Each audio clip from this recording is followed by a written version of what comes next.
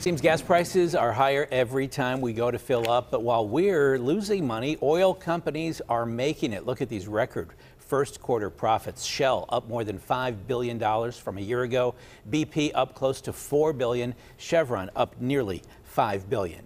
With gas prices at these record highs, some argue the government needs to step in and do something to roll back prices. But Money editor John Delano reports state law doesn't give many options to elected officials or to consumers.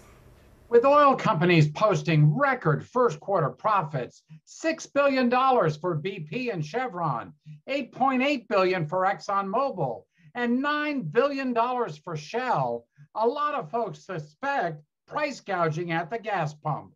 But doing something about it seems tougher than ever. Unlike other states, the Attorney General does not have standalone authority to investigate and prosecute price gouging. State Senator Marty Flynn wants to change that.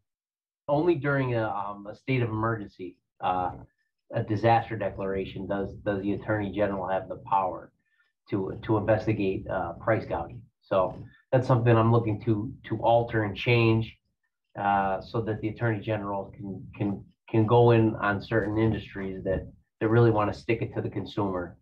Representative Nick Pisotano agrees. His bill would give the AG power to go after price gougers. It's very possible that if legislation like mine became law, that gas prices would stop increasing or go back down, because these people who are artificially driving up the prices would face prosecution. Attorney General Josh Shapiro told me last March that during the pandemic, when the governor declared an emergency, he was able to use that power to act. My office was able to engage in thousands of investigations into price gouging, whether it was for Purell or masks or other things that were associated with really significant price spikes at the time. And we held a lot of businesses and companies accountable. The problem is today we can't do that.